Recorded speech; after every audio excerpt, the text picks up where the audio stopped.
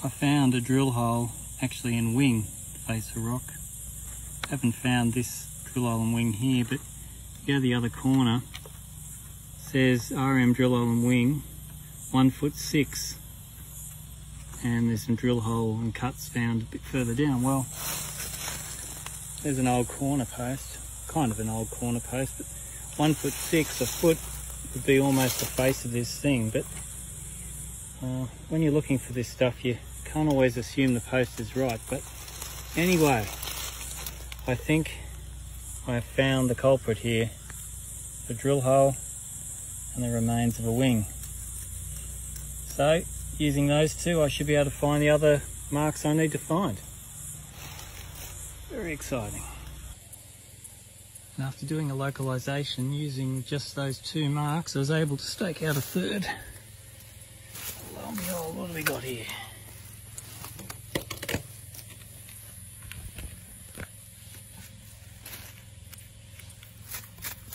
says drill hole and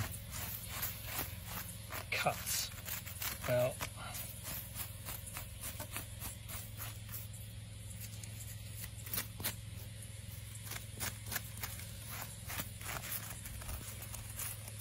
I think that's the cut.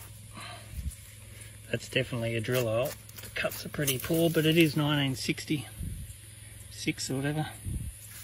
Very good. Back to the area of the survey. Primary purpose. Client wants to build a swimming pool. So we need a detailed survey of the area. Got my GPS out in the paddock there.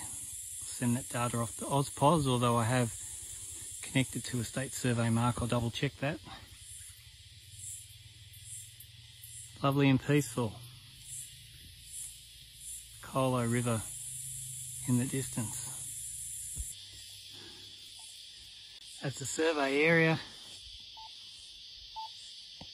It's a Topcon GPS logging raw data to send off to AusPos. The dumpy under there. Sounds like a ticking time bomb. Great place to work. Oh, the battery's low too. It's almost time to pack up.